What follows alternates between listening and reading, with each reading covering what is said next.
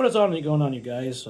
Ghost here. It's finally talking about the Raiders. I haven't said too much about the year. I don't need to see every game. I promise to not really talk too much about that. But now that the general manager name has been hired, I can do my little State of the Raiders address, which I kind of still want to do just to get thoughts off on the whole season. Yes, we all know what a disaster happened. We all know what happened when Josh McDaniels was fired. We got excited over that. It's gone. It's in the past. Now they just named Antonio Pierce as the head coach and Tom Telesco as the general manager. Now, first of all and foremost, Antonio Pierce was a no-brainer because of what just happened. Yeah, he got the guys playing. He talked about in his intro that people are tired of losing, and I do got to give credit. The players showed that they're tired of losing and they cared. It was very night and day how the players responded and played better once he was the interim coach and took over. Now, all that being said, obviously there's still a lot of holes and a lot of inexperience. That's what happens when you're a head coach. But he's done his part to say he should be the full-time head coach. I think the only name you should have put in front of Antonio Pierce is Jim Harbaugh. And unfortunately, that's a little race that's still ongoing right now. He might go to the Chargers. We'll see what happens. But there's a lot of teams that have talked to Jim Harbaugh, and unfortunately, the Raiders are just one of them. They couldn't. You have to either give up on Pierce and go for Harbaugh, or you just take Pierce, which was the easy call right there. So, not too much controversy overall. I know you could talk about Max Crosby and so on. But, as I said, the defense was actually really good, especially down the stretch. We haven't seen a Raiders team with good defense in about, I don't know, a little more than 20 years. We haven't seen a good defense most of my lifetime. I haven't seen a good defense. So, I do got to give credit where it's due there. Then, Tom Telesco, the general manager. He was once on the Chargers for about a decade. They had three guys who were candidates. It was Champ Kelly, it was Tom Telesco, and then you had Ed Dodds, who was the assistant of the Colts. Personally, for me, I would have wanted Ed Dodds, just so there's a fresh face, someone outside the organization.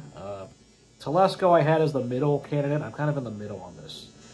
I know it's easy to bring up the Chargers, and you bring up the track record, and I get that he's definitely had some misses as a drafter, and people will talk about his head coaching hires. But the good thing is he doesn't have to worry about hiring a head coach. His job is going to be to draft and build a roster.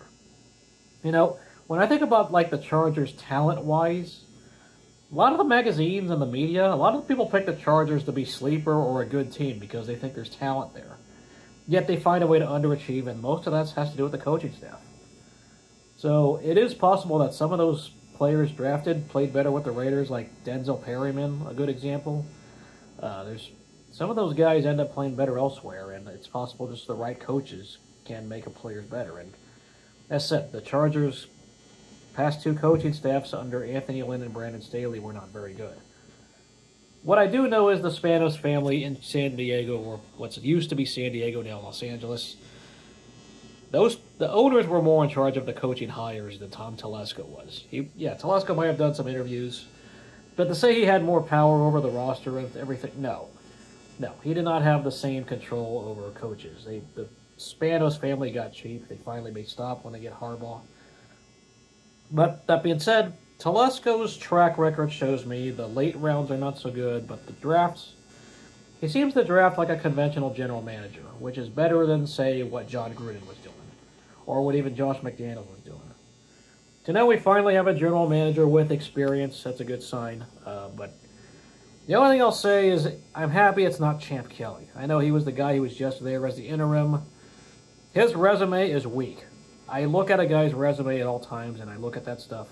Terrible. I mean, he worked for the Bears.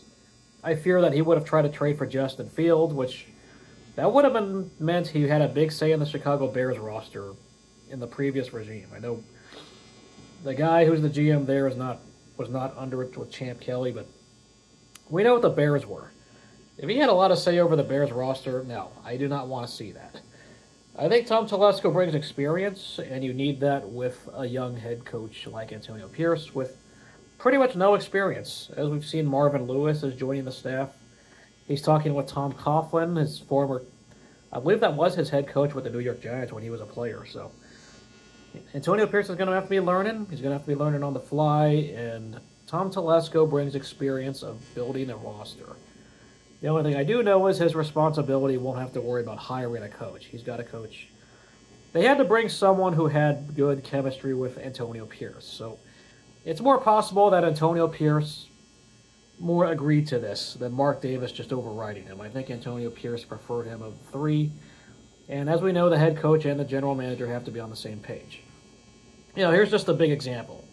If you've seen the movie Top Gun Maverick, maybe you remember how there's the multiple characters, and you remember there was the character Rooster, who I believe is supposed to be the son of Goose. And they had the actors for the audition. They had three guys hang out with Tom Cruise, kind of see what kind of chemistry and relationship they could get together and how good they could work together, and Miles Teller won the role. So that was the basic thing, is you needed to have good chemistry with Tom Cruise, who plays Maverick, of course, and that ended up being in the movie. So amazingly enough, another guy who didn't get the role still had a spot in the movie, but Miles Teller was the best of the three. In this case, it's Tom Telesco who had the best chemistry with Antonio Pierce. So I'm going to assume Pierce signed off on this and approved it. They got to be on the same page. At the end of the day, you can't be clashing or heavy clashing in front office minds. I mean, you've seen time and time again that egos really do override and mess up a lot of teams. You look at how some teams have a power struggle and so on. So it's good that we have an experienced GM, but am I going to be excited? No. Am I going to be angry? No. I'm in the middle on this. I don't really feel anger towards the Telesco hiring. Of course, previously I was so turned off by Josh McDaniels and John Gruden as hires that I was like, why am I wasting my time? I made sure to not pay attention close enough like I usually would, because I knew it was a waste of time. I knew what both of those guys have done as drafters and when they're calling the shots. So I'll say Mark Davis might have very well at least been more hands-off. He's just listening to people. He's listening to feedback. We know that when Antonio Pierce took over, that the players were pretty much coaching themselves. Players wanted to have Antonio Pierce as their guy, and he let them do it. Yeah, they fought for him. They played for him. So fair enough. You get your chance. Now, for Antonio Pierce, I'm willing to give him 2 years. It's going to be, how does the offense get better? We've seen the defense looks good. They don't have to blow up this roster and nuke it. They just have to fix the offense, which is a big elephant in the room. Obviously, we can just look at the 3-0 game. So whoever the offensive coordinator is, whoever they hire, that's the most important hire now. And then, of course, building and coaching and all that is going to be a big deal. Now, as for the quarterback, Aiden O'Connell, I'm indifferent. Most of this offense, they can blow it up, and I'm not going to care. That's how bad the offense was. I have no attachment there. So if things falter or they regress or things get worse, everyone has to be held accountable. And you kind of just have to let Tom Telesco do his thing if that happens. So I'm willing to give this staff and so on 2 years. And if they're not a playoff team within the next 2 years, then they have to move on to the next person and the next personnel. No matter what Max Crosby says. I mean, people have to be held accountable when you're losing. Yeah, the thing that still bothers me, and that still I think about, is how the Raiders haven't won a playoff game since 2002. I mean, it'll be 21 this February, or the end of this month will march 21 years since the last time the Raiders won a playoff game. It's now the second longest playoff win drought in the NFL. We're lucky the Dolphins lost, or else the Raiders would have held that bag and baggage. Because we've seen the Lions have won 2 playoff games. They finally broke their drought. So it's hard not to think about this kind of stuff. I mean, you can't just sneak into the playoffs for me. I don't get content with that. You got to get in, and you got to show me you're relevant and not just sneak in. You can't go one and done with me. So there's all I have on the Raiders. I'm just indifferent. I'm okay.